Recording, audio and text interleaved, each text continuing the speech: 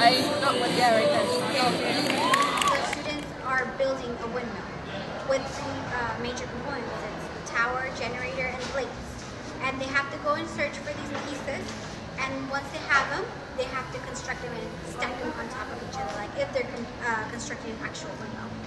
There's the competition part, and there's the before competition was the PowerPoint. They have to turn in a PowerPoint where we ask them what types of renewable energy are there in the valley, the types of companies, what type of education is required. So not only are they getting the whole fundamentals of the math portion and the science portion, but they're also having to put together a presentation. Well, I think it's good for the students because it incorporates math and science in a very fun way. Not only that, but it's also giving them that critical thinking ability. So it gives them those skills that they're going to need later on. What side? Go. Okay, guys.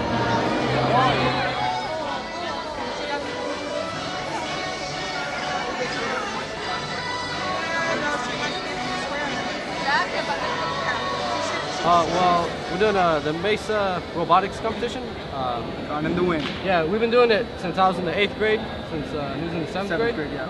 So this is my 5th year competing. We're out here to practice learning engineering, because engineering and other STEM careers are very necessary, and they're the future of what we need to be doing. I like the teamwork, especially how competitive everything is. It's just, it gets my adrenaline going. I just overall like building things.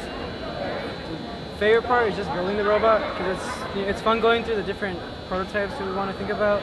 Like, it took us a while to figure out if we were going to do a crane or a forklift, and then the second part would be actually coming here and seeing how we do, and then seeing how other people do. You know, because sometimes things happen that look kind of funny, or things happen and you're like amazed by it. Just being able, someone to figure out how to do this, it's just really awesome. Well, we go ahead and start with third place. Is from Southwest High School, team number 22, Mechanics. Second place from Central Union High School, team number 18, Super Cool. And the team that won by 1 point from Southwest High School, team number 1, Common.